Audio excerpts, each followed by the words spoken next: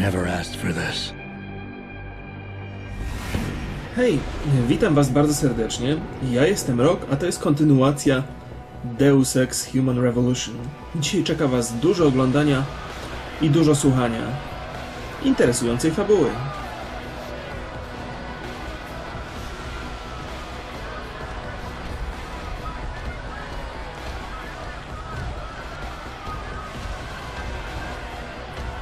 Tak oto wygląda Detroit po naszym powrocie z Kanady. Ludzie protestują, Sarif Industries jest oskarżane o hodowanie zaimplantowanych żołnierzy i trenowanie tychże. Jensen, we've got a problem. I can't land at HQ. A riot's broken out. The boss says to drop you at your apartment. I could use a shower. But you'll have to make it quick. He's on his way to meet you.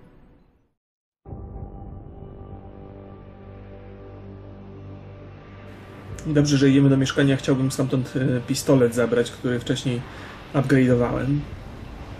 Chyba się przerzucę na pistolet i na strzelbę, bo ten karabin niespecjalnie mnie zadowala.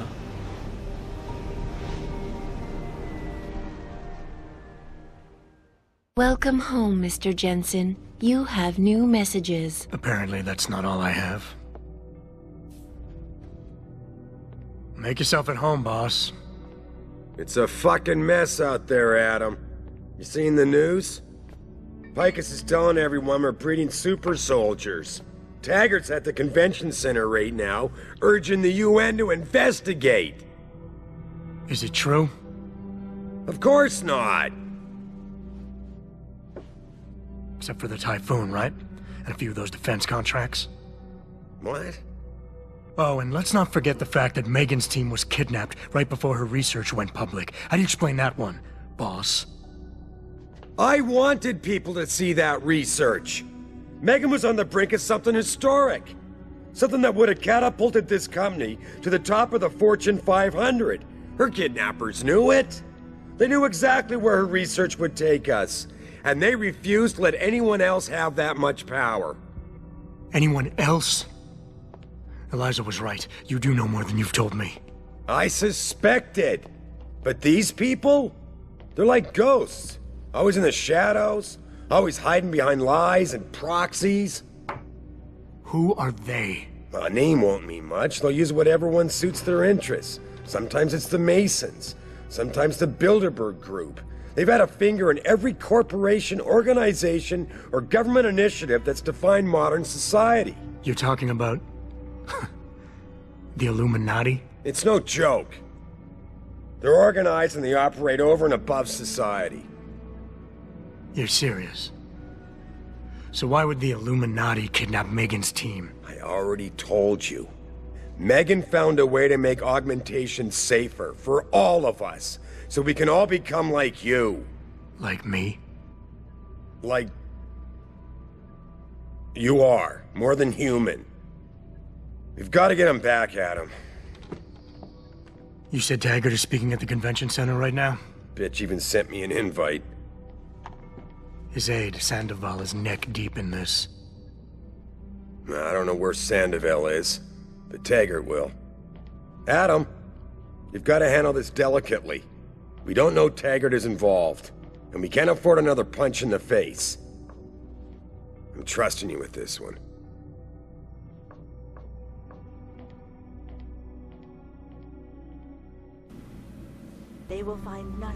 Nasz szef to niepewny koleś. On coś kombinuje, coś kręci cały czas.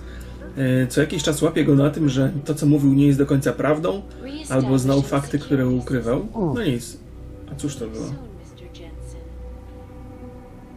Czyżby mi się implanty psuły? No, a propos implantów. Zauważyliście, że nasz szef powiedział, że jesteśmy wyjątkowi, że inni powinni być tacy jak my. To, co zwróciłem uwagę wcześniej, nasz protagonista, czyli to jest pojęcie, którego się używa, jak zabraknie synonimu do bohater, Adam Jensen, posiada taką cechę, że jego organizm nie odrzuca... A co tu się dzieje? Jensen! That little blackmail stunt you pulled cost me my job! Asshole! Stay where you are! Give up, Jensen! Możesz ty, brawie.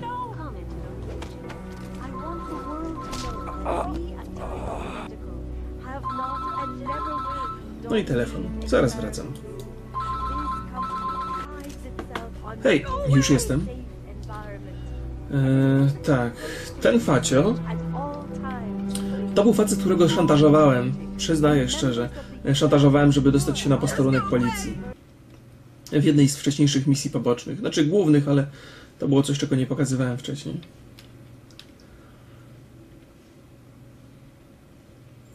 Potrzebowałem dostać się na posterunek policji, żeby odzyskać pewne ciało i przebadać to ciało. A ten facet był strażnikiem. To jest nasz dawny kumpel. Jest nadal, bo mu dałem tylko w głowę mocno, nie zabiłem go. O, nieźle Detroit wygląda. To są, w związku z tym, że ta firma Sarif Industries została oskarżona, to ludzie się zbuntowali i zaczęli obrzucać koktajlami Mołotowa siedzibę tej firmy. I ogólnie są trochę wkurzeni. Już wcześniej było bardzo dużo protestów przeciwko organizacjom, które robią implanty, znaczy firmom, klinikom implantującym. Jest specjalna organizacja rządowa, która... Znaczy jest taka organizacja, która ma poparcie chyba rządu, która walczy z tymi implantami. I szefem tej organizacji jest facet, który zaczyna nam troszkę wchodzić w drogę. Nie pamiętam teraz, jak się nazywa. Jak się gdzieś tam pojawi, to...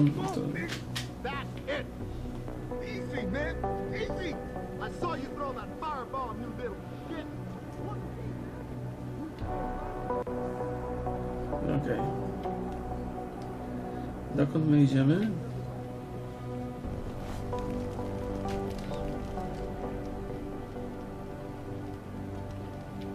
Nie tędy. This isn't a good time, sir. We're trying to clear the streets. Jeżeli nie pamiętacie dobrze, to Eliza Kassan, czyli dziennikarka, z którą mieliśmy się spotkać w Kanadzie, okazała się być sztuczną inteligencją. Zdradziła nam kilka szczegółów, między innymi taki, że David Sarif niekoniecznie ma taką czystą... niekoniecznie jest takim miłym gościem, jakby chciał.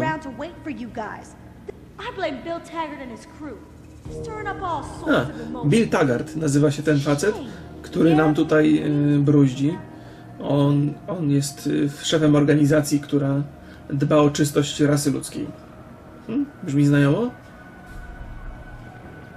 There's a riot going on not far from here in front of Sarif Plaza. Wygląda na to, że tutaj nikt nie jest miłym gościem. Tylko oczywiście nasz bohater. Chociaż i to nie do końca. Z tego, co się dowiedziałem podczas całej zabawy i za jego przeszłością kryje się dużo niepokojących niespodzianek. Jensen, Sarif had me hack the convention center security logs for you. Sandoval signed out. He isn't there. Taggart will know where he went. You really think he'll tell you in the middle of a riot? In front of all the media? He will if I ask real nice. Well, if that doesn't work, he also has a dressing room backstage. Seems to me a man like Taggart must keep close track of his employees. Speaking of which, I also backtraced that breach in our own firewall. The one Sarif opened but forgot to tell us about. The one he was using right before he hired me. Right. Looks like our boss was being chatty with a private detective named Brent Radford. He lives on Earl's Court, in case you want to get chatty with him too. Okej, zrobimy sobie questa pobocznego, ale najpierw się tu włamię. Próbowałem wcześniej, ale brakowało mi umiejętności. Teraz już mam ich więcej. Ciekawe, co tu ciekawego. Ciekawe, co tu ciekawego znajdę. Okej, mówiliście, że mnie wycinał hakowania, więc nie będę. 15% szans, że mnie dopadną. Okej, mam otwarte wejście i teraz otwieramy 3 sloty naraz. Nawet jak nas złapią, to będziemy blisko wyjścia. Ale nas nie złapali. Mam trochę więcej umiejętności. Już teraz.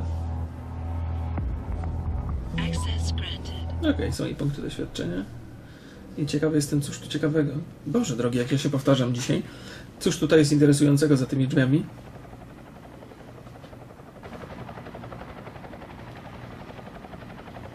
To już wygląda na to, że niewiele.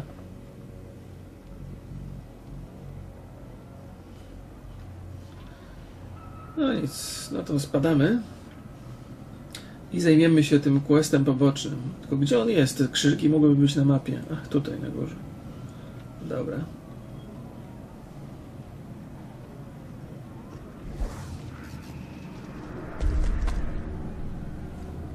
Ten spadochron wygląda rewelacyjnie.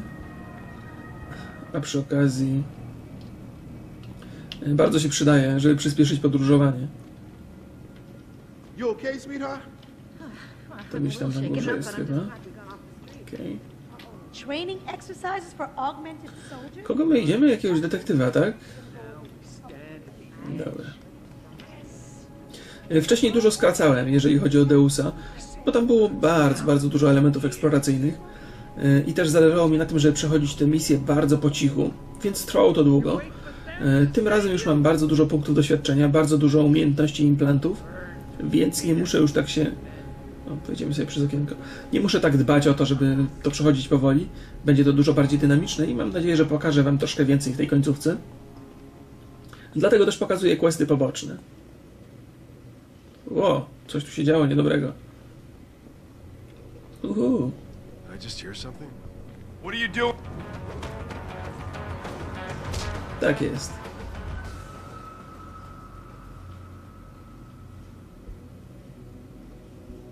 Coś mi się zdaje, że nasz detektyw nie przeżył tej całej... A, żyje.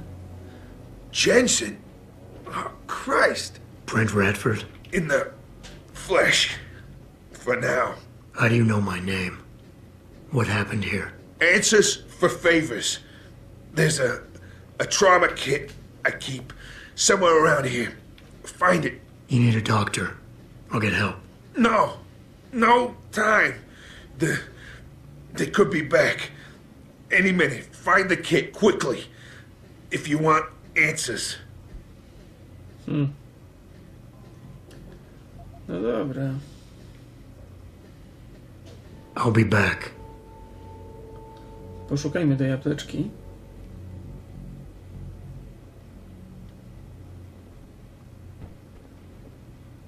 Jest najlepsza metoda na szukanie czegokolwiek, rozwalanie wszystkich kartonów w okolicy.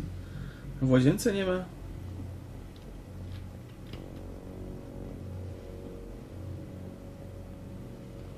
Did you find the Coś mi kit? powie ciekawego. I ain't talking with that. Dobra. I ain't talking with. Okej, jeszcze tu wrócę. Niby to jest tak, w Deusie te przedmioty ważne zaznaczają się na żółto, ale to nie są takie wskazówki, które bezpośrednio poprowadzą człowieka jak po sznurku. Muszę jeszcze raz sprawdzić, czego ja tu właściwie szukam. Znajdź zestaw wstrząsowy Radforda. Morfiną. No to szukajmy. Może za lodówką? Nie.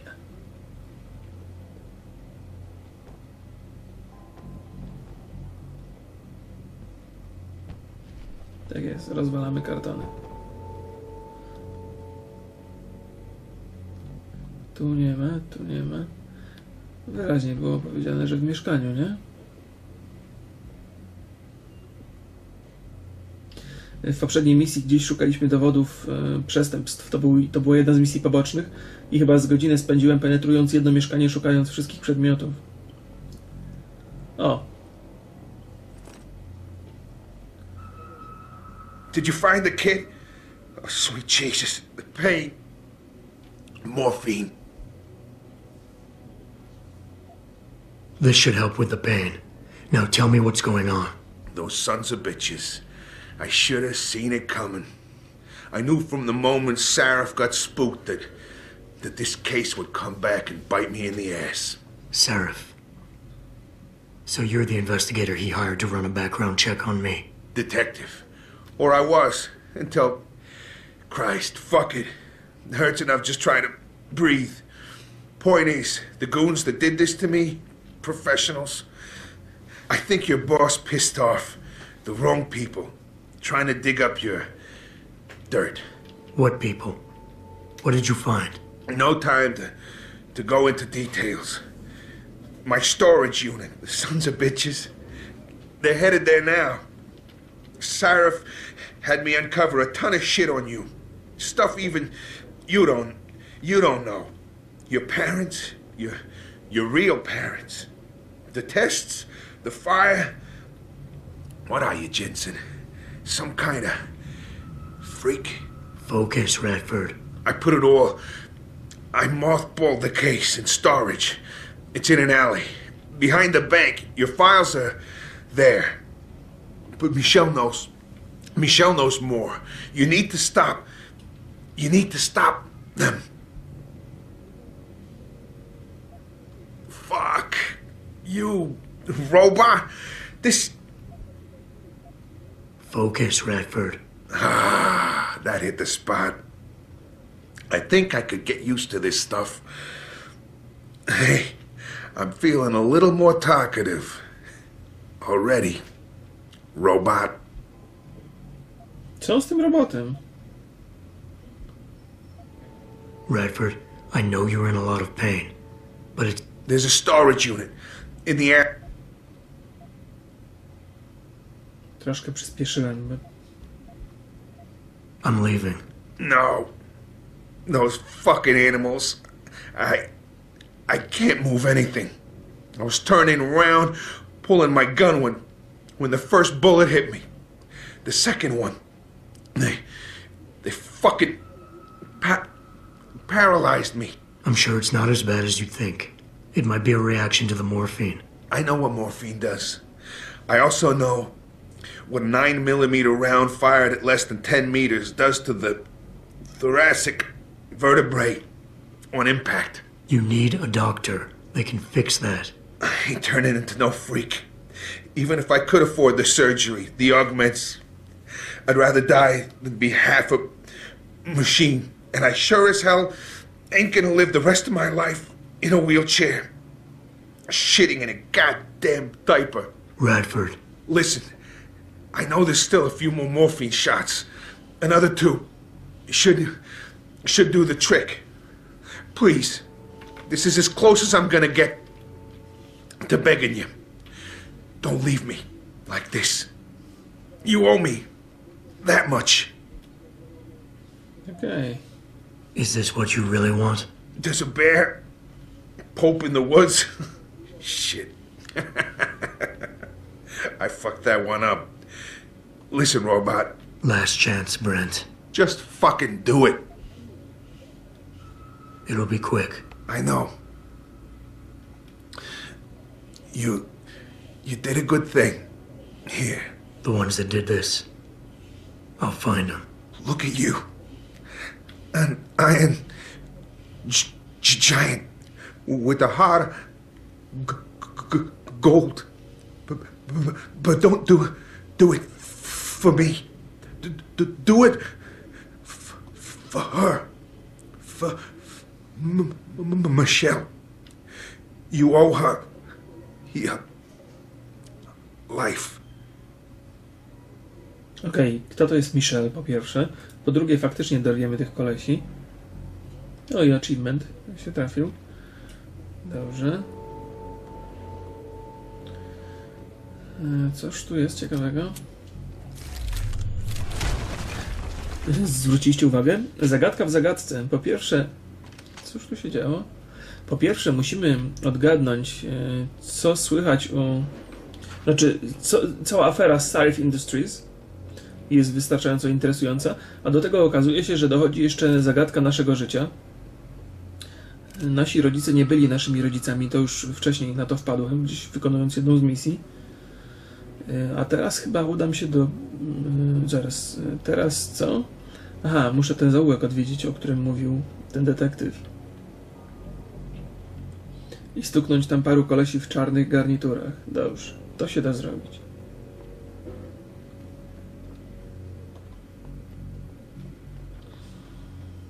Teraz wyjście z tego budynku znaleźć tylko. I jest. No na szczęście nie muszę daleko iść. I located Radford. He was attacked by men in suits. Private security, Secret Service types. I'm going after them. What about Radford? Did you get anything out of him? He didn't make it.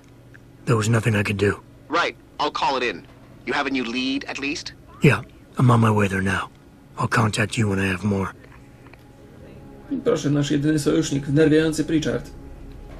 Chyba tylko jemu na razie można było ufać. Chociaż jak powiedziała Eliza Cassan, nie ufaj nikomu.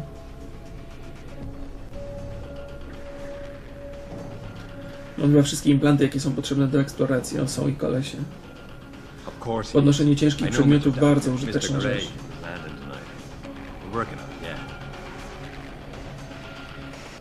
Powystrzelać ich?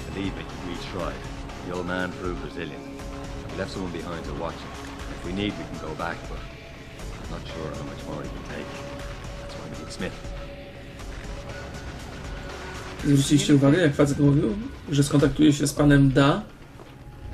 Czyżby Dawidem Sarifem? Wow!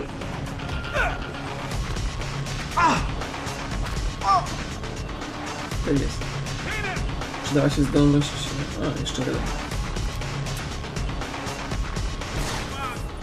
Ups, nie mam tłumika. Nie mam tłumika. Chyba pozostałych zaalarmuję. O kurde, to policja. Ups. Szczęście chyba nikogo nie trafiłem. No nic. Sprawdźmy to miejsce.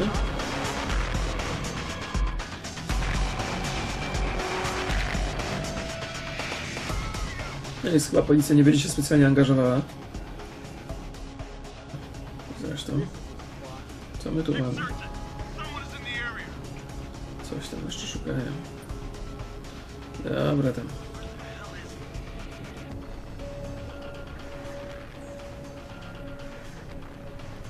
No to się włamiemy.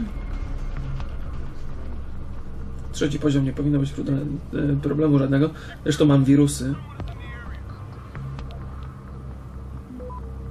Nie wiem, czy już mówiłem. Te trybiki dodają dodatkową szansę na włamanie. Poprawiają jakieś sloty. Łatwiejsze dostanie się do nich. Natomiast takie sześciany to można znaleźć wirusy i... No dobra, cóż tu ciekawego. To już czytałem kiedyś.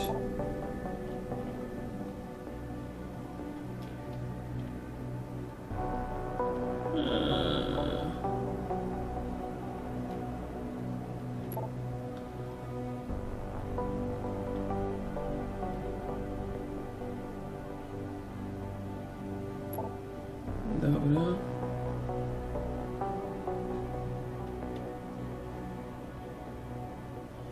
White Helix. To już wcześniej się... A, mam właściwy wpis. Michelle Waters. To jest ta babka, o której wspominał detektyw. Mieszka w Detroit na Brooklyn County. Niedołężna. Okej. No, jeszcze sprawdzimy. Nie, mamy kod. Nie, już mi się nie chce włamywać. To jest... e-book. Fotki. Ciekawe, czy można je obejrzeć. Tutaj chyba nie. No nic. Może w inwentarzu też nie ma. No, kredyty. Dobra, to styknie. Policja już się uspokoiła. Okej, następny cel. 68 metrów. I do góry. Tędy chyba nie wejdę nigdzie. Przydałoby się wspinanie po ścianach. Tyle tych implantów jest.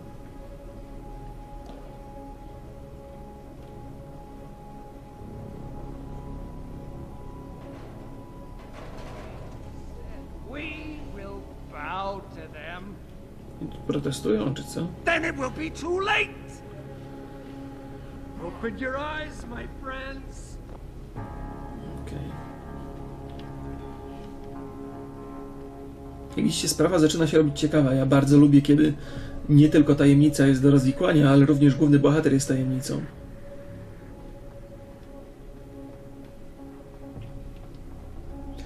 Coś jest z naszym Adamem Jensenem nie tak. On jest jakiś nietypowy.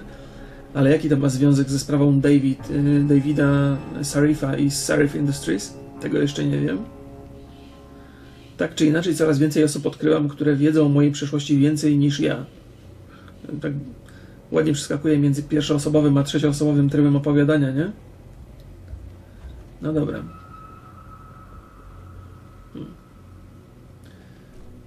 Chyba pora porozmawiać ze staruszką. Did I leave my door open? Wait, you're not from Roland Mills.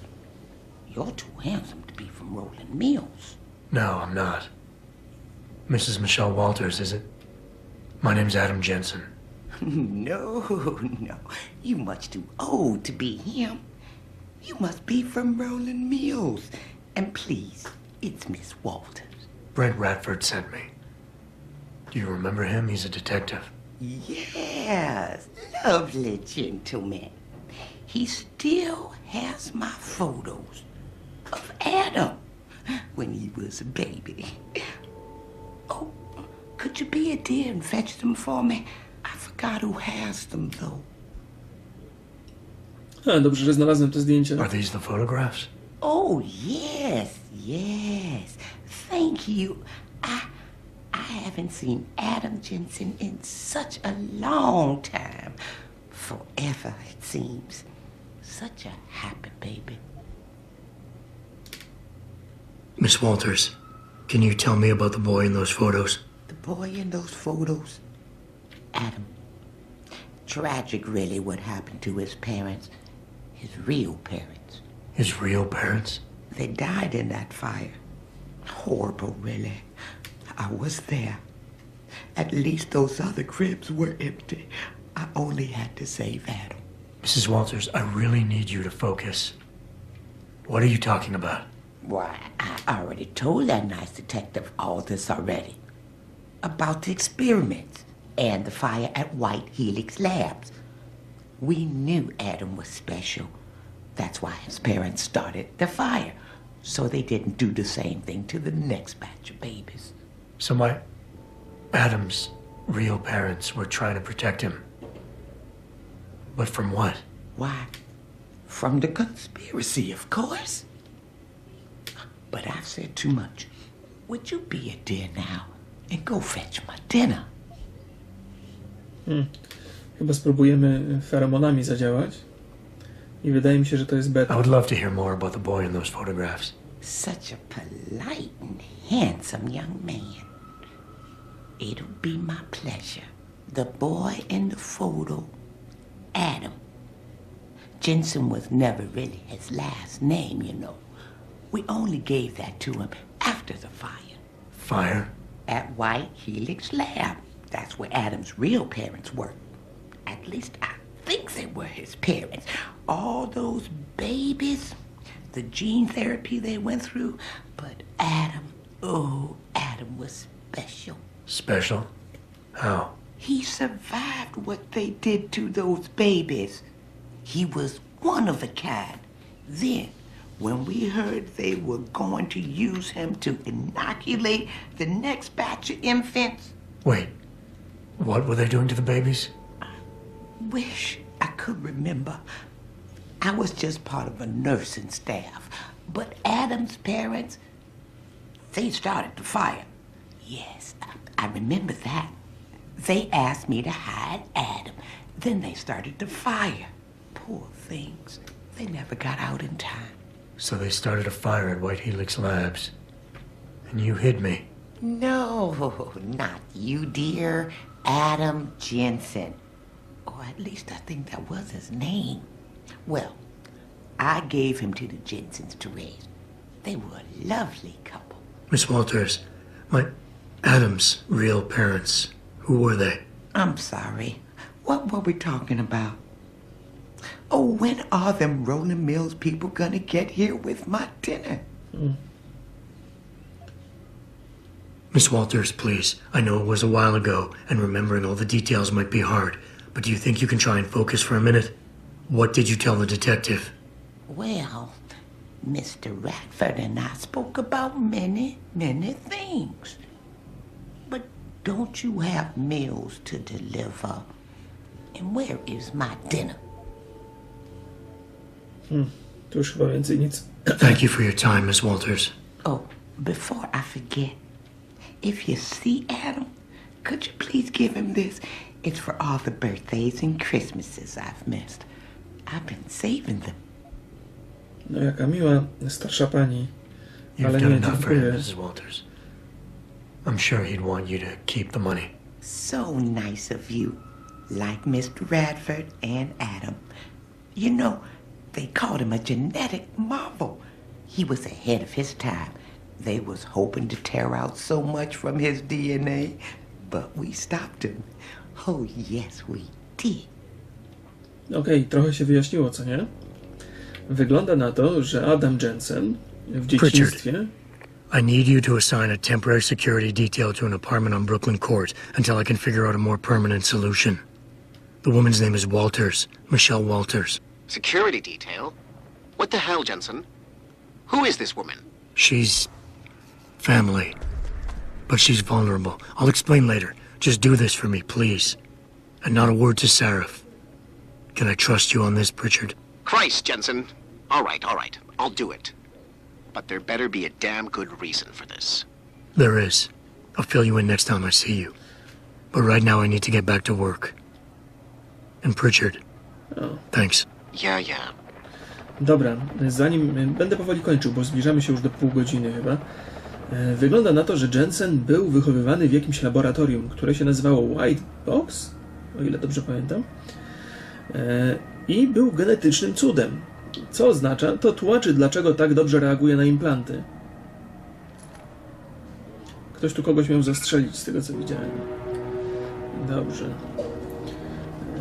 Jensen bardzo dobrze reagował na implanty i dlatego nie są one odrzucane do tej pory, a jego DNA miało być użyte do podania innym dzieciom, innym ludziom.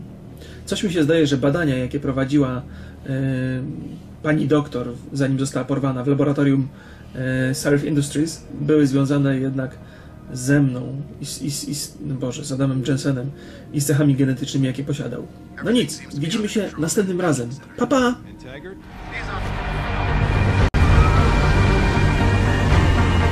I don't even know whose side I'm on.